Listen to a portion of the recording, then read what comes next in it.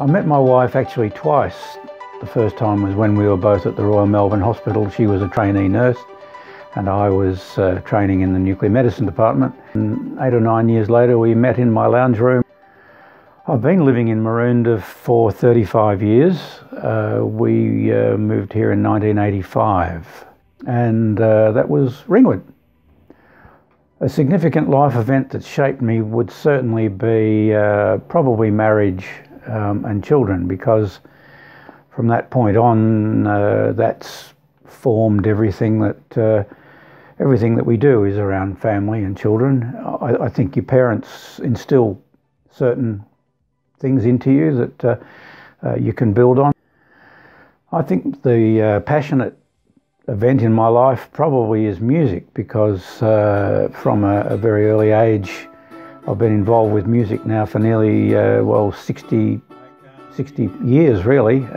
I'm mainly with the U3A now. Now I've retired from, I've been playing in bands and choirs and orchestras over the years. We've played in the Carolina Theatre for many years. My main involvement in Maroondah is U3A, University of the Third Age.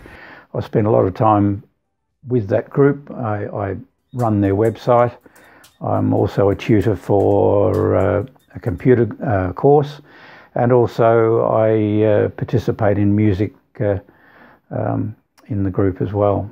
University of the Third Age is retired people sharing the skills that they've learnt while they were working with other people, so we can learn other skills other than what we were involved with just as working people. The Maroondah community is, it's got everything here. Every facility that you want is in Ringwood, and I think that's what I like about it. It's got everything that I need as a retired person. Probably very keen on volunteering. I think that's the way of the future. We don't get paid for what we do, but we enjoy it. It's a social thing. I think what I'm really proud of is that I've got skills that I can share with people.